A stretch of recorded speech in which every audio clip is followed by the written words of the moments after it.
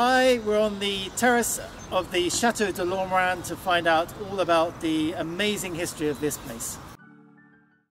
So I'd like to introduce you all to Janet Mead, who is the cultural director of the Château de Lourmarin, and we're going to have a little chat about the history of the chateau. So Janet, just to paint a broad brush picture of history, we had the Romans in Provence. Yes, they came, they saw, they conquered, they left. Then they left in about 4 AD, and then we had the German tribes coming down into Provence and the Saracens coming up from the Mediterranean. Pretty chaotic time to live in Provence, and around about the 12th century, large noble families began to sort of consolidate land holdings, which is, I think, about when the story of the chateau begins. It can do, because you have the very strong Agoud family, who finally becomes the seigneur of this area. Right. And let's start at the beginning of the chateaux, which was probably in about the 1480. Right. Now, you have to go a bit further back to understand the history of the chateau, because in fact, a group of people were very much concerned with the construction of the chateau, and they are, in English you call them Valdensians, and the Valdensians are, it's like a group of early Protestants, if you like, but in fact, in the 12th century, the church was extremely corrupt, and rather as St. Francis of Assisi wanted to go back to a more primitive form of Christianism, a purer form, a certain Pierre Vaudet said, this is not Christianity. We should go back and we should be able to read the Bible in our own mother tongue. And he thought it was very important that women... So this was quite early thinking. This was very early thinking, and even earlier thinking that women should be shock horror, should be able to read. Why? Because, of course, women would educate their children. Mm-hmm. Now, you may see, well, so why should the Valdensians present a threat to anyone? God-fearing and peaceful and hard-working people. But of course they did. Because the moment you say you only believe what is in the Bible, and that you should be able to read the Bible in your own language, well, you don't actually need priests, do you? And you then, certain dogma, which were money-making effects, you think of purgatory, to pay a lot of money to get the soul of your departed husband either to remain in hell or to go to paradise according to how you felt about him. These people were then perceived as a threat. And so what was their connection with Lourmarin? We're coming to that. So you can imagine they were perceived as heretics. They threatened the stability of the nation because they were going to destabilize the powers spiritual and therefore possibly the powers temporal. So they were persecuted, and they had to flee persecution. And in the early 15th century, in the 1400s, this was a moment when the persecutions seemed to increase. We have sort of the French royal power up to the other side of the Rhone, and then Provence is a bit of a and the Provence is sort of also now the Briançonnais, the Embrun, that was the great Provence. And the family, the Agoud family, had lands in that area, and he saw that these were people who were very hard-working. You had also had in the 14th century the bubonic plague, which left this whole area. I mean, half the people died or they fled. So the land was just lying fallow. The houses were crumbling into ruin, and here you have. He wants to revitalize his lands. He wants to also, this is very French, he had a mistress, in fact, who happened to be near here. And although he had a perfectly good wife in La Tour d'Aigle, but she was barren. And his he had a mistress in Lourmarin. Marie needed somewhere to live.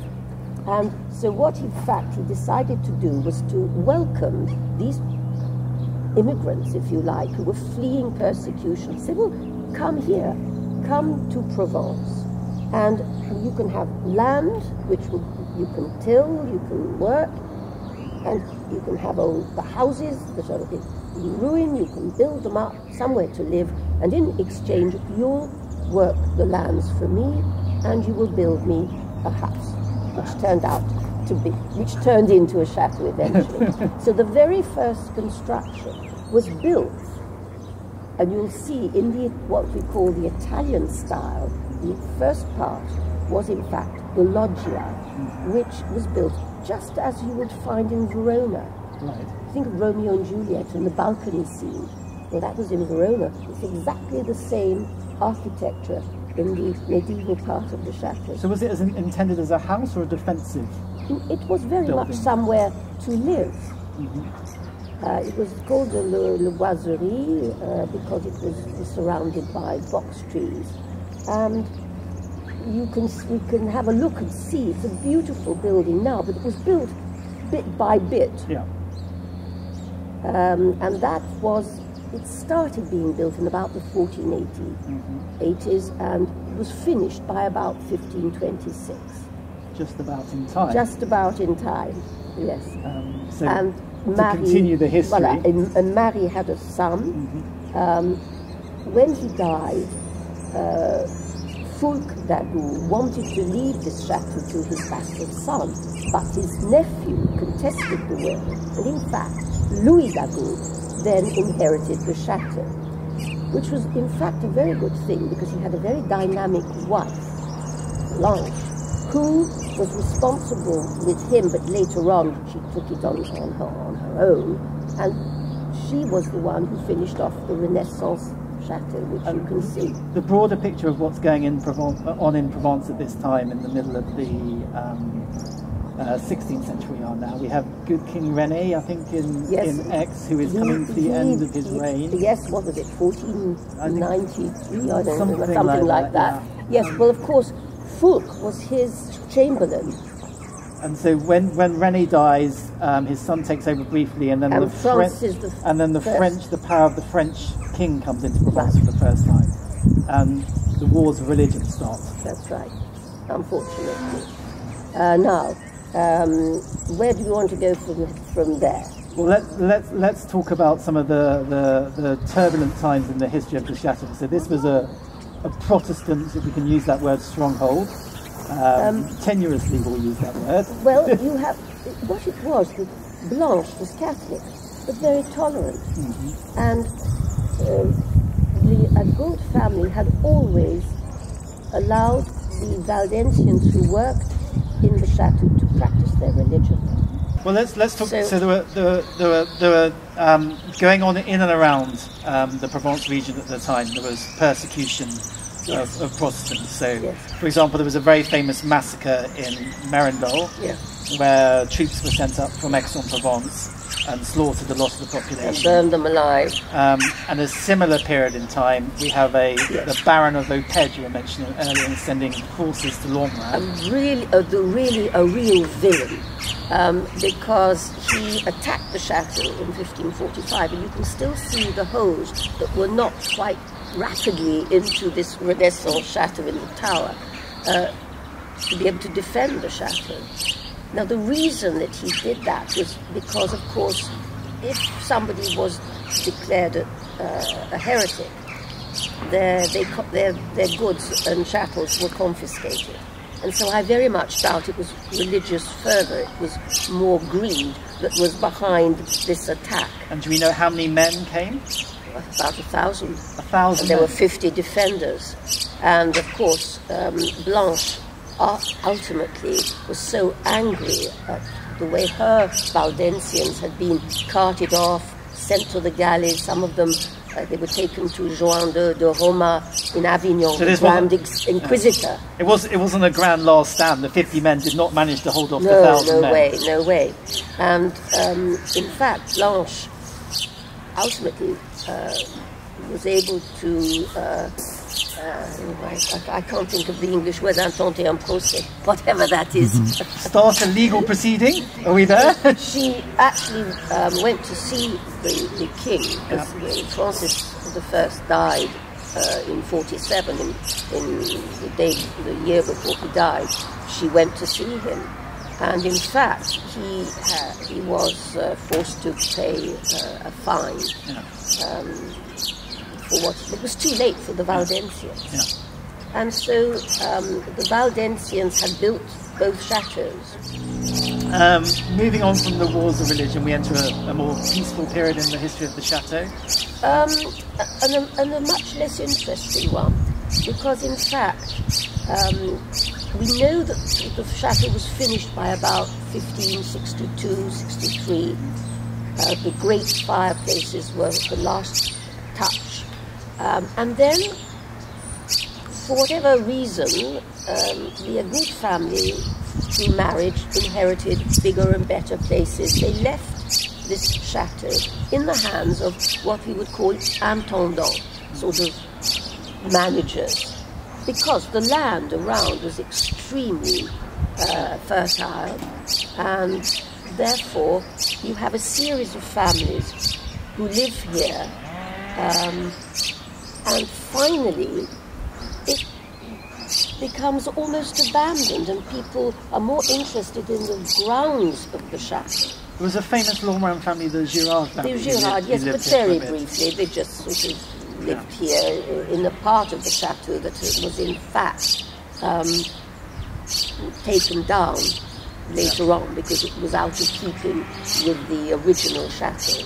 So then moving into the 20th century, we have, we're coming up to the period of 1920. Well, in the 1900s, the chateau was just totally derelict, and it was squatted by some rather poor Lourmarinois who managed to just enter and squat the chateau.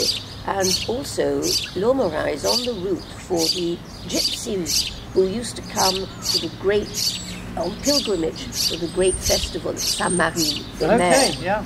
And we even have wonderful graffiti in the chateau of significance to gypsies with the Three Marys and Sarah, the black. So this all goes back to sort of the Da Vinci Code, or it doesn't go back, but this is yes. So this is the landing of Mary Magdalene in Provence, and which is where Dan Brown picks up the story and weaves his tale. But there's a gypsy festival that celebrates it every year in Sainte-Marie-de-la-Mer. And then you would come here, and this was a very good. Better than a Hotel Ibis, you see, so they would stop off here. And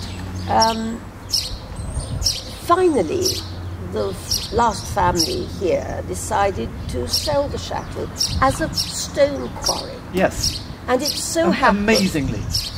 Yes, because in fact, if you see the photos of the time, it was still a pretty majestic building. It wasn't a pile of old ruins. It was. You could see that it was a magnificent building. As Janet pointed out earlier, we're now sitting here 100 years from the date when this was sort of on the market on the real estate market as a stone quarry, about to be knocked down. And there we are. So it was about to be knocked down, and wonderful chance, a knight in shining armour arrived in the guise of a very educated, very rich industrialist, Robert Laurent Vibert. And it was a wonderful meeting of this man who was young, educated, spent his whole life looking at, he had studied archaeology, he'd been at the École de Rome, he was an artist in his soul, but he had inherited an enormous fortune that he helped to build. He was an industrialist. It was the famous company here in France called Petrolane, which was ultimately bought, by the way, by Procter & Gamble. He had a wonderful moustache, and it shows that the hair products he sold really worked. And there he was, a relatively young man in his 30s, and he was just visiting Provence. And he said, "That's a wonderful ruin." They said, "It's going to be sold as a stone quarry." He said, "It's not possible." It was a coup de cœur. He fell in love with it, and he decided to buy it, and he did. and he bought it in 1920. He bought it for, I think it was 700,000 francs or something like that. And he spent the rest of his life with his friends restoring it. But unfortunately, he was killed in a car crash. Yeah, very sadly. Very sadly. Quite soon after he bought it as well. Yes, in 1925 he died. But he had had the foresight to leave the chateau to the French Academy in Aix. And they, for the last 100 years, have looked after the chateau and managed it and ensured its survival. But it so happens that this year is our centenary, so we are putting up a big exhibition explaining the history of the chateau. And one of his friends, Charles Martel, who was a painter who helped him immensely in the deciding what to keep, what to do, how to restore. We're going to have an exhibition of his works, because they had in fact met in Salonika, where he was in the Armée de l'Orient during the 1940 war, where, by the way, he won the Croix de Guerre. Wow. So he was a quite exceptional human being, I suspect. When you imagine that 15 years before it became obligatory in France, he decided that all his staff who worked in Petroland should have congé payé, paid holidays, that women should have maternity benefit. Another visionary. Another visionary. Yeah. Another visionary. And thanks to him, you can visit the chateau today, and all everything you see in it, because it's furnished, and it has a number of objets d'art. We have wonderful engravings. We have engravings. This year we've had an exhibition of Dürer engravings, Cranach, Van der Leyden. We have a wonderful collection of etchings, paintings, and so that's all thanks to him. Yeah. And it was always a place for artists and residents to come, and you've had famous writers working here. Yes. Well, Henri Bosco. Camus came here in 1946, and of course Camus is buried in Lourmarin. Bosco. Did Camus ever write in the chateau? Did he use it as a place to write? He certainly came and stayed in the chateau. I think they put him, Bosco had invited him. I know there's a Bosco room. There's a Bosco room. Yes. But I think they gave poor Albert the room that we now call Scorpionopolis, because when it rains, the scorpions come creeping up. And he did think that the place was wonderful, but he said, I think I'll stay in a hotel next time I come. So, yes, we have a lot of young, talented musicians and artists. We are greatly helped by the Beaux-Arts de Paris, who help us, who send us and pay for gifted young people who come here. And so in the summer, it's wonderful because you have music. Yeah, it's a magical place. Wonderful. We have concerts. Because Robert Laurent Vibert, he so appreciated his stay in the École de Rome, the Roman school the French school in Rome, that he wanted other young people to have the same opportunity. And it makes it a place that's alive all the year round, because we also have conferences in the winter on all sorts of things, from science to ecology. We steer off religion and politics because we live very city here in France, as they have, I think, above us. But we do pride ourselves on being a social centre for the people around here. We have a lot of voluntary workers who come and dress up for Halloween, for Renaissance Fête, to help us. And we also economically, very important, we have created in the last 20 years, we've created jobs for, they're all people who live if not in the village, in the surrounding villages. And in the summer, we should emphasise that you're open and that anyone who visits Lourmarin can just wander up the road. Yes, they shouldn't ignore this magnificent building. The gate is open. We are very happy to see children because we have jeux de piste, and this is a place where their imaginations can catch fire. So it is a child-friendly place to visit, as is all of Provence, because the Provençaux adore children. Children should be seen and heard. Good. Well, Janet, thank you very much for this quick talk through the history of the chateau.